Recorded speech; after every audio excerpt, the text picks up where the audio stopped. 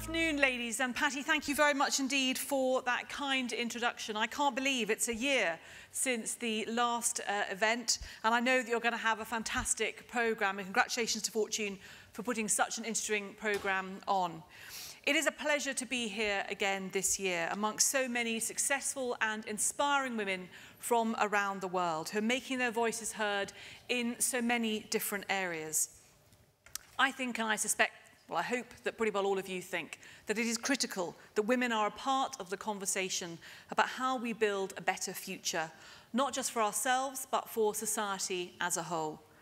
People are best served by organisations that look and sound like them, that understand their hopes, their aspirations, and their fears. We have to make sure that women are represented at every level and in every sphere. And we, all of us here in this room and our colleagues beyond, have to act as role models for women who will come after us, reassuring them that nothing need hold them back. This government, my government, is working hard to help women achieve their potential, and we are proud of our record with more women in work than ever before, more women on company boards, more women-led businesses, and the narrowest gender pay gap on record. But we have to go further. And we think that that process begins with an excellent education that opens as many doors to young women as possible. And that's the beauty of my two roles that fit so well together: education and championing the rights of women and equalities. We are working to break down gender stereotypes so that women know the opportunities that are available to them, including in science, technology, engineering and maths careers. The STEM workforce is vital to the British economy. And our research base is bolstered when we draw scientists and engineers from as wide a talent pool as possible.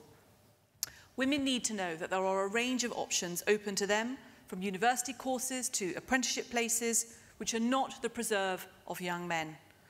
Let's not forget that girls are outperforming boys at school, and yet they don't always choose the career paths that lead to the highest paying jobs. So that's why it's so important that we encourage girls to consider careers in these fields, and why I'm using both my hats as Secretary of State for Education and Minister for Women and Equalities to fund programmes in schools and colleges to increase the take-up of STEM subjects. I have no doubt that the new stream of young women we have studying STEM and moving into STEM careers will invent and create things that will not just contribute to building a better future, but will actually change our world. And they will be handsomely rewarded for it too, because evidence shows that studying STEM leads to substantial wage premiums. Indeed, the lower participation of women in STEM careers is a key contributing factor to the continuing gender pay gap, which the Prime Minister has committed us to closing within a generation. So in the UK, we are making it mandatory for our UK companies with 250 employees or more to publish their gender pay and bonus gaps, along with the proportions of men and women at different levels in their organisations. We think that this unprecedented transparency will drive the change that will mean sexism can no longer hide in our workplaces. Women will be able to identify the employers that are genuinely championing their talented female employees and make informed career choices on that basis. Now, in October last year, we celebrated exceeding the Lord Davies target for 25% of women on FTSE 100 boards. But we know there is more work still to do, particularly on getting more women into our executive pipeline. So that's why the government has appointed the chair of GlaxoSmithKline, Sir Philip Hampton, and the chair of UBM, Dame Helen Alexander, to lead an independent review on how we can increase the representation of women at executive level in FTSE 350 companies. And let me be really clear that increasing the participation of women in business is not just the right thing to do, it clearly is, but it also has huge and positive implications for our economy. It's been estimated that if the market participation of women and men were equalised, then annual GDP could be increased by at least 10% by 2025, quite literally building a better and more prosperous future for all of us.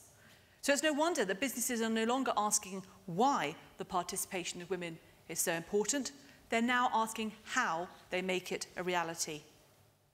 And in my own arena of politics, the old gender stereotypes are beginning to break down too.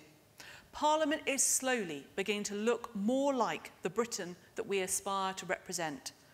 Women now make up nearly 30% of members of Parliament, a third of ministers attending cabinet, and a third of those appointed to high-profile ministerial roles. Women are making our voices heard at Westminster in bigger numbers than ever before, and we're using them to bring about real change.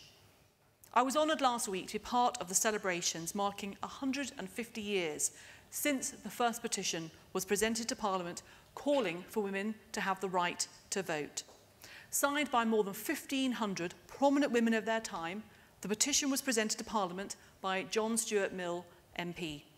And I think it's important for any group fighting for equality to have allies to make the case alongside them, to fight with them for what they believe is right. But ladies, it still took another 62 years for women to get that right to vote. And it's still the case that we have more men elected in this 2015 Parliament than the total number of women that have ever been elected to the UK Parliament. So I think it's fair to say we have a little more progress to make. But in this generation of parliamentarians, we do have plenty of thoroughly modern men who champion the role and rights of women both here and abroad. And I can't miss this opportunity, not to mention Hillary Clinton's achievements of last week.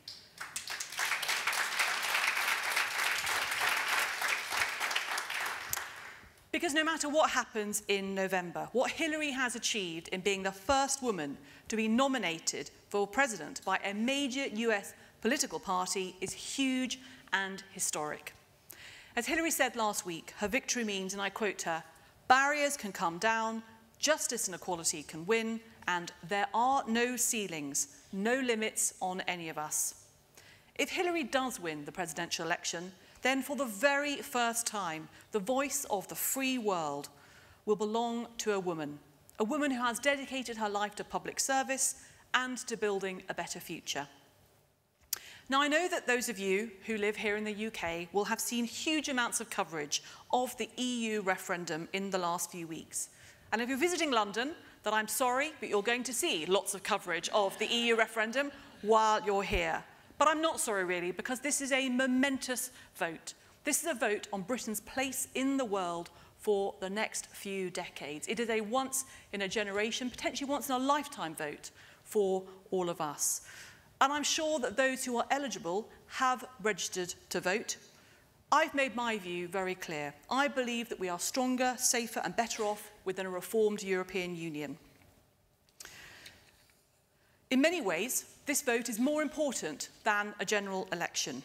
This is a once-in-a-lifetime chance to have your say on the future of our country for generations to come.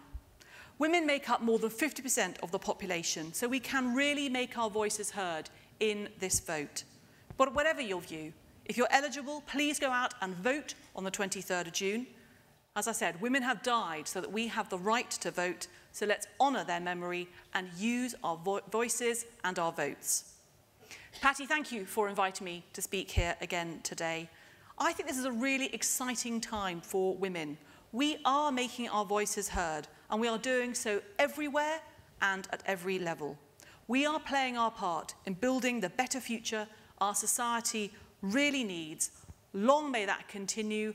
Long may all of you continue to make your mark on the world, and remember to support the next generation coming behind us. Thank you. Have a great time.